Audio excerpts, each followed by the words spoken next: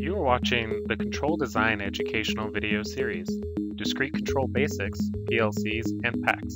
This video is brought to you by our sponsor, Unitronics. More information on our sponsor will be provided later on in this video. You can also find product and company information provided in the information section below. Today's presenter is Control Design Technical Editor, Dave Perkin. Much has been written about what is a programmable logic controller, a PLC, and a programmable automation controller, a PAC. If there is any real competition between the use of a PLC or a PAC, the game has already been played. The result was a draw unless there are special circumstances or you are just a big fan of a particular platform or programming method. The fact is that big automation users, such as the automotive industry, have already picked a winner. And it is likely a family of controllers from a single manufacturer that range from small to large system control capabilities.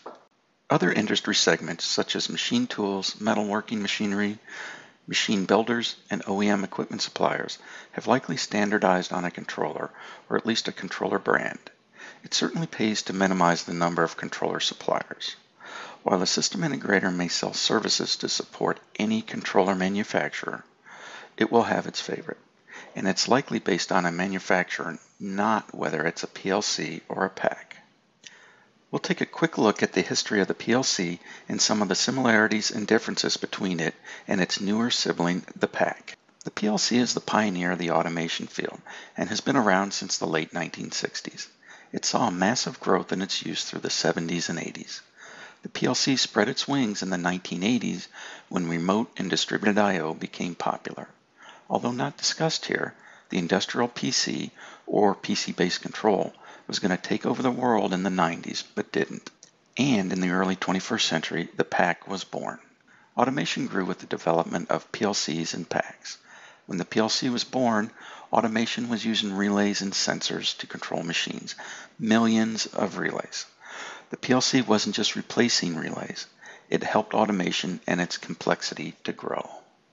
You may say that all I need is a PLC, or ask, isn't a PAC better and more capable? Forget about the comparisons. Most can do much of what the others can do, and almost as well. Yes, each type of controller does something better than the other. Your automation vendor can give you a sales pitch on that. However, technology has merged, or at least muddied the field, when it comes to a modern automation controller's capabilities and functionality. It's likely that any of them would work in an automation application, as long as the right size of controller is selected. There are many things to consider when selecting a modern automation controller, but capabilities and special requirements are two big hitters. A wide range of controllers are available. When selecting a controller, a first step is to determine what the customer's or factory standard controllers are. It may be a PLC, a PAC, or both. The standard may be well documented, or you may have to open some enclosure doors and do a survey. Some critical capabilities when selecting a PLC or PAC are the amounts of I/O, programming language, communications, and special requirements such as motion control or safety PLC functionality. These special circumstance applications need to be carefully considered. The size of the automation project is proportional to the size of the controller's capabilities, whether it's a PLC or a PAC. Although the trend is that a controller's physical size is shrinking, small, medium, and large controller capabilities are made for that simple reason. Count up the I/O needed and clearly define the device's control. Then plan for future expansion. Many controllers may reach their limit of I/O in medium to large systems without proper selection. Ladder logic was the dominant language of the PLC from its birth through the early 90s, when IEC 61131 International Standard for Programmable Controllers was published. An important part of that 10-part standard that covers programming is IEC 61131-3. The IEC 61131-3 standard's purpose was to bring consistency to all software products that conform to the standard. For example, a same look to function blocks, same inputs and outputs, providing quick understanding of logic and program flow. It also defines standard data type, naming conventions, and other programming basics. While both the PLC and PAC will always have ladder diagram, some of the other languages in the IEC 61131 standard are more prevalent in the PAC, including function block diagram, structured text, instruction list, and sequential function chart. Some PACs can be programmed in other languages as well. It's a special case if a controller needs to provide 2, 3, or more axes of coordinated motion, so choose carefully. Many controllers can talk to a servo drive using a variety of communication methods to command speed or position, but few can coordinate that motion as needed to draw a circle or perform electronic line shafting or camming functions. Safety performed in a PLC is another special case. These motion or safety requirements narrow the choices for automation controllers. While industry often calls it a safety PLC, it's probably a PAC with built-in safety. Most controllers have Ethernet as a communication option and, in the age of the Industrial Internet of Things, IIoT, should be required. However, don't forget the communication protocol. Ethernet TCP and Ethernet IP are two completely different protocols, and this can be a big differentiator in controllers.